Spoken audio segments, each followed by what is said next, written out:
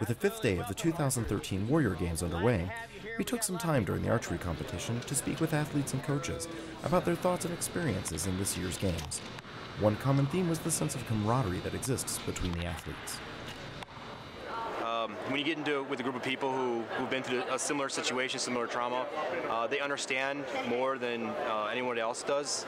A lot of people don't understand, the psychological effects of being burned, of having cancer, or suffering a combat wound. But when you get together with other people who have the exact same injuries or illnesses, you start talking.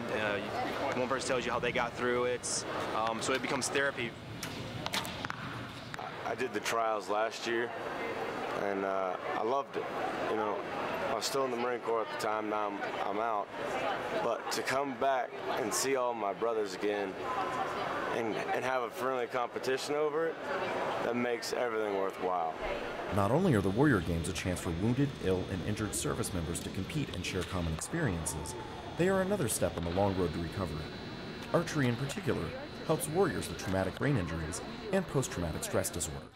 A lot of the archers that get into archery tell me that their PTSD and their TBI kind of reduces, especially when they're shooting, because there is such a requirement for concentration that it kind of blanks out a lot of the other stuff.